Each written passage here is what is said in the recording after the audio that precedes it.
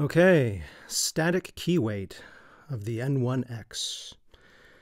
Here's a 50-gram weight that I use to calibrate my digital powder measure scale that I use for reloading both rifle and pistol ammunition.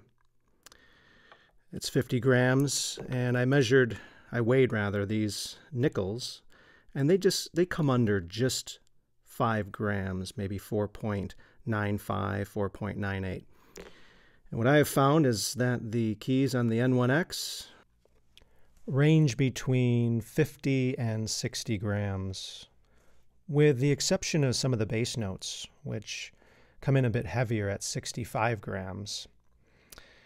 Here's an example of F4. 50 grams brings it right down. But you go right next to it to the E, 50 grams, not quite. Just starts to budge it. Add 5 more, you got 55 grams. Budges it a little bit more. Add another 5 grams, goes right down.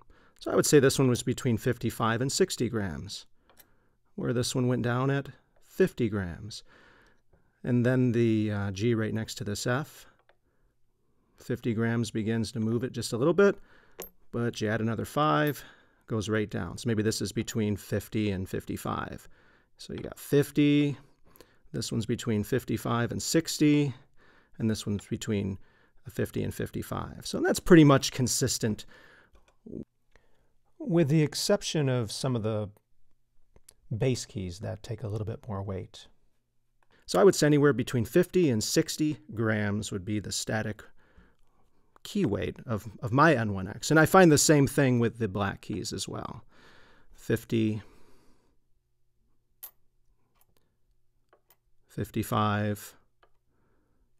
So this one would be between 55 and 60. Here's 60 grams, goes right down. I don't want to drop the nickel in between the keys.